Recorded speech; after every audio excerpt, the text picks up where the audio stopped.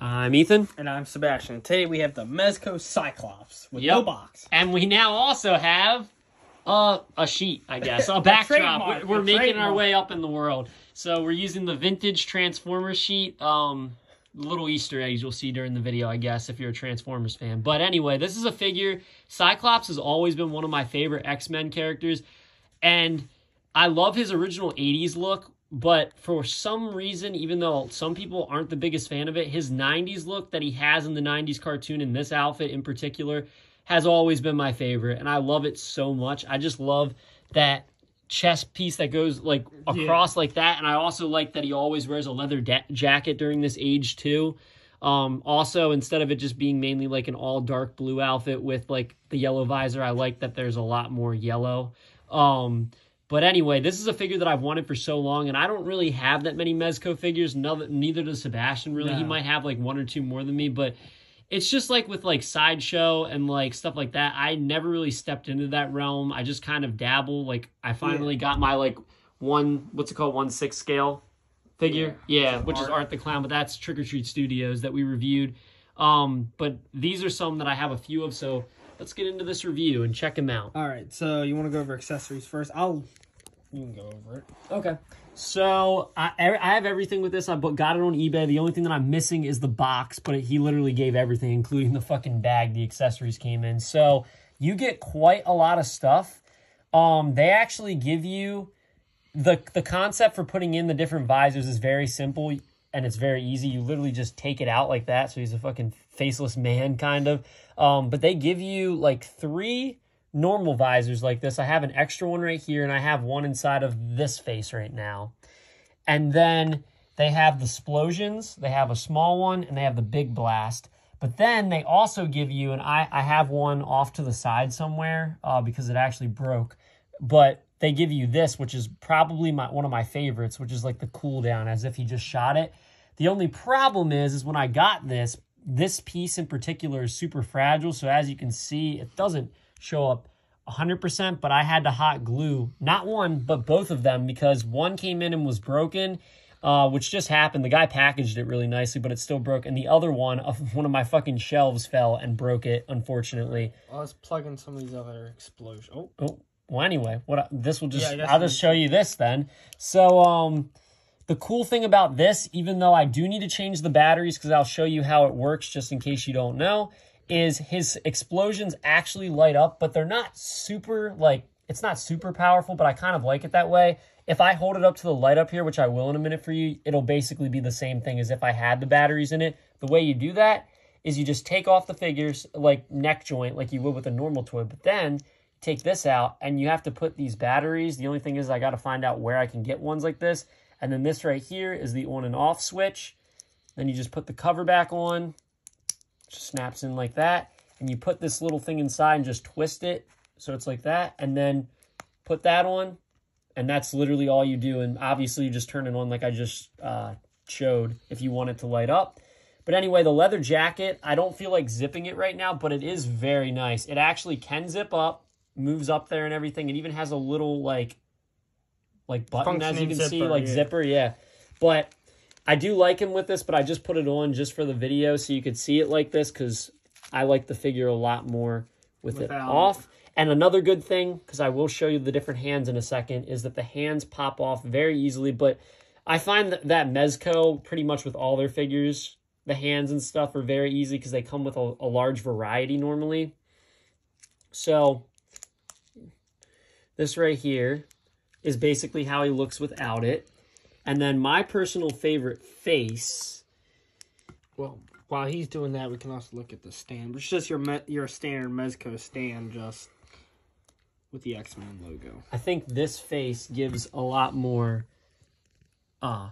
emotion and expression, especially if you want to put them on a display with like the Dark Phoenix or something. And the thing that I love about these Mezco figures, especially the X-Men one, is with some of these, you'll see that they're a little bit taller than like 6-inch figures. But for whatever reason, I measured him with my other ones, and he's in perfect scale with Marvel Legends. So if you want to, like, let's say, you know, they haven't, I don't even think they've made a Jean Grey for these, but if you want to, like, put him, because he's obviously better looking than the one that they made for Marvel Legends, on display with some of the other figures, he'd be great. One of the things that I really want to do is with the Marvel Legends Apocalypse that they just made, I really want to do a cool photo shoot with him like that.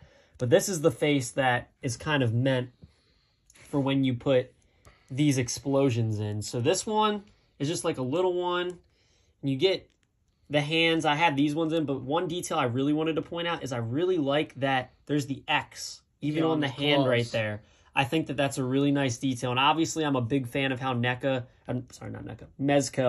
does like all the cloth clothing on the figures. I think it really is nice. It even feels like leathery back here. And then this is my personal favorite for the explosions, obviously. So it kind of weighs down his head a little bit.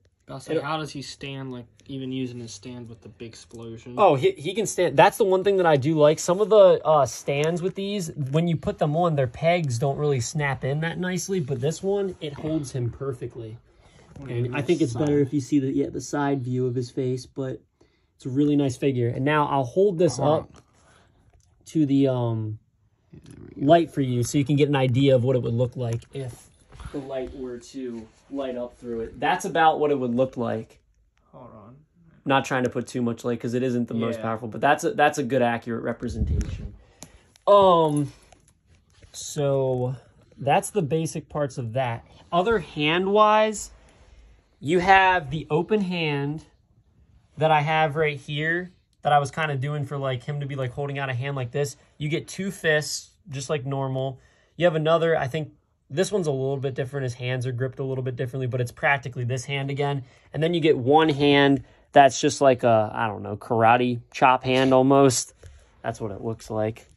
But overall, you get tons of accessories. And like I said, this one that broke, they give you another one of these too. So they give you extras that just in case, because I guess they know that that piece is fragile and that also you might lose or break one of these basic visors. So they give you 3 of those. But overall, they give you tons of stuff. Now, I did not get the box for this, but at the same time, his box, unlike some of the other more beautiful boxes, like the Daredevil one that I have up there, yeah, it's literally just a box that has like this exact same X on it, so it's nothing that special, and that's why I didn't really mind not getting it. And it was cheaper. With it. It was a lot cheaper. It was like half the price of what it was worth. But overall, I think that this is definitely one of my favorite ones that I own. I do really love the Ash figure, but to me, I think I honestly like this one a little bit more. What about your Michael Myers one you used that I sold? Yeah, I did used to own the Michael Myers Mezco, but that one, I don't like Mezco. I don't like their Myers, and the thing is the reason that I knew I didn't like it is there's things that come with it that are cool, like the Tombstone's heavy, which is cool. It came with the Ghost outfit, but that's how I know that I didn't like the Michael, because I left the Ghost outfit on him the whole time. The other really cool thing is that probably the best thing that came with it was the pumpkin from the first movie that actually lights up and flickers like a real pumpkin. That was one of my favorite things, but I had to let that go because it was worth like $250, and I mean, it wasn't worth that to me. But this figure is awesome. This figure? To me, I mean, this is like the one thing that kind of weighs it down because this is fragile, but it does still look great. And I mean, I guess if it does break, you can just do what I did and add a little bit of hot glue. It doesn't really make a difference. To me, even with taking in that factor, just because I love the character and I knew that I was going to love this figure because I've watched reviews on this particular figure a million times, I have to give it at least a 9.5. I think it's a great figure. I'm going to give it an 8.5. Great figure and all that, except for me, I couldn't justify spending $50 knowing that this piece could easily break. I think it should have been a slightly thicker plastic, but definitely an 8 for me.